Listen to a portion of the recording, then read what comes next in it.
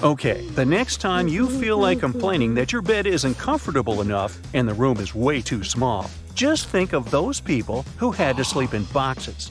Until the early 19th century, that was a common thing in Europe. And no, it wasn't just the way the poorest people lived. Even the nobility had to resort to this unusual sleep situation. The houses back then used to be much smaller, with 1 or 2 rooms. The bigger room would serve as both a bedroom and a living room. And everyone living or visiting the house would sleep there. Even in larger houses and palaces, servants would often share the rooms with their bosses. So people were happy to get any privacy they could. One possible option was a curtain around the bed. But that wasn't enough in some cases. And that's how the box bed tradition was born. This unusual piece of furniture, which looked like a large cabinet, originated in the Brittany region of France. Some box beds were standing free, others were built into some niches in the house. It featured either a curtain or a door for privacy and was good at trapping the occupant's body heat. That's why it was a perfect solution for cold winter nights. The beds possibly also protected their inhabitants from wild animals that could get inside the house. It was popular to decorate the box with many carved details. Many box beds had compartments that allowed them to double as a wardrobe or dresser. They often had an external seat that people could use during the day. There was also the double-decker option for more than one sleeper. In some places, box beds had bolts to fix the door or locks on the outside to store valuables inside while the owner was out at work during the day.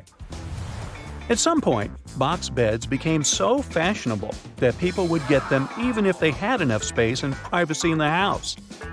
There were different varieties, including the secret ones looking like wardrobes or hidden behind rows of bookshelves and drawers. Then, people realized that box beds weren't the best solution in terms of hygiene, and they fell out of fashion in the early 19th century. Now that space is becoming more and more limited in large cities like New York and Tokyo, box beds don't seem like such a terrible idea, and designers are rethinking this piece of furniture from the past. Now, if you need at least 8 hours of sleep to feel great the next day, you wouldn't have a great time in pre-industrial Europe. Many letters, diaries, philosophical writings, newspaper articles, and plays tells us that sleeping in shifts was a common practice there. According to Dr. Arthur Roger Eckarch, this was a worldwide habit for centuries until it lost its popularity in the late 17th century. He found mentions of this habit in different sources, from Europe, Africa, South and Southeast Asia, Australia, South America, and the Middle East. The first record of biphasic sleep is from the Greek epic The Odyssey. Around 9 to 11 p.m., families would go to bed for a couple of hours. Most of them rested on mattresses stuffed with straw or rags. The wealthier people had mattresses with feathers inside. Then they would wake up for an hour or two. This period was known as the watch. There were no alarms yet, so the wake-up would be natural. People used this time to finish what they hadn't done during the day, like sewing, chopping wood, reading, or just relaxing and thinking of the future. They did all that in the moonlight, under an oil lamp or candles made of wax stems or brushes. Peasants dedicated the watch to more serious tasks, like patching cloth, combing wool, or checking on farm animals. Then everyone would head back to sleep to wake up at dawn.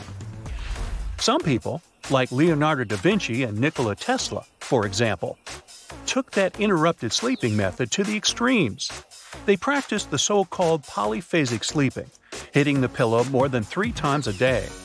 Da Vinci didn't want to waste his priceless life on something as routine as sleeping, so he would sleep 15 minutes out of every 4 hours, which summed up to only 1.5 hours of sleep per day. This way, he was able to win 6 extra hours to do something more productive every day. The genius lived for 67 years, getting 20 extra years of productivity compared to other people.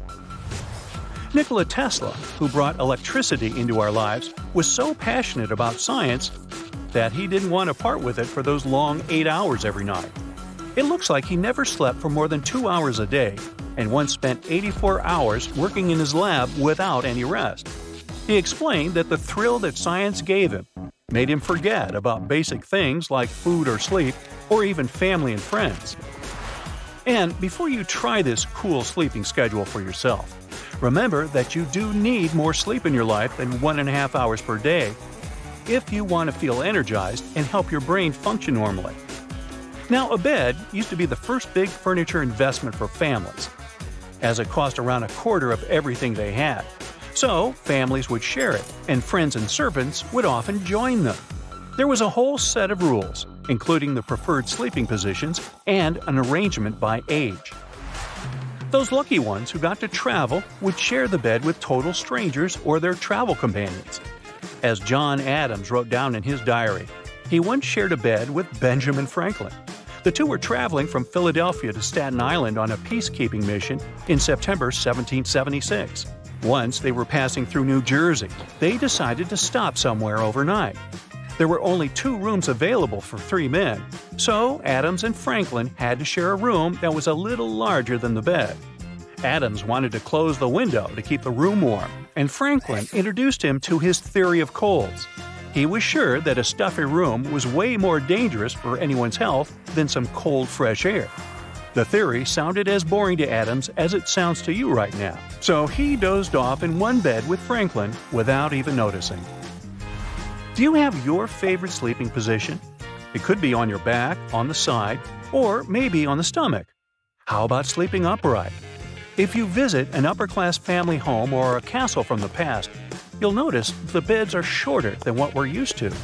One popular explanation is that people used to sleep in a sitting position to get access to fresh air, which was above the bad air. Medical texts from the 17th century tell us that people did lift up their heads and backs with pillows and bolsters, but didn't sleep fully upright. There was a gentle slope from the head to the stomach, which was supposed to help make digestion easier. It sounds weird, but if you've ever been inside a hospital, you must have noticed the beds are designed to keep the head up. And those high-end healthy beds also let you elevate your head and back. Some pillows feel a bit harder than they should, but they are still nothing compared to those used in ancient Egypt. They had their own idea of comfort, preferring the ones made of stone. It was a headrest consisting of a flat base and a concave section in the upper side to keep the head elevated. This way, insects and pests wouldn't crawl inside the sleeping person's mouth, nose, or ears. In hot weather, it was also a way to let the air currents flow under the head to keep the sleeper cool. Those constructions were made of marble, ivory, stone, wood, and even glass. Sounds like the perfect option for that polyphasic sleeping. You wouldn't want to spend too much time on a marble pillow anyway. That's it for today. So hey, if you pacified your curiosity, then give the video a like and share it with your friends. Or if you want more, just click on these videos and stay on the bright side.